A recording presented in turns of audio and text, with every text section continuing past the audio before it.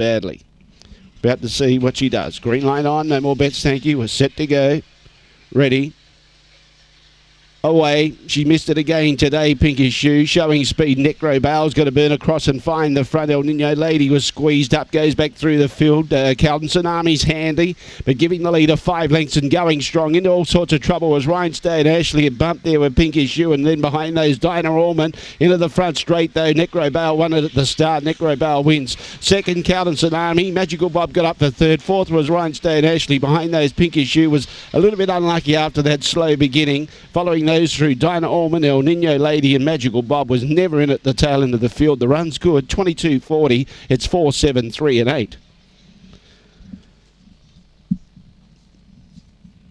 Necro Bale, no problem, straight to the front. Good run, 22.40 the time, 22.40. 4, 7, 3, 8 and 10. 4, 7, 3, 8, 10. Early split was 9.99. 9.99 the early split. That's the quickest one we've had so far today. The run home 12.41. 12.41 the run home. That's been the strongest run home as well.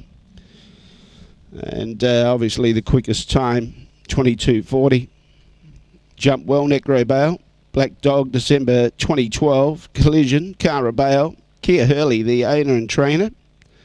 And jumped beautifully today, straight to the front. And that was it.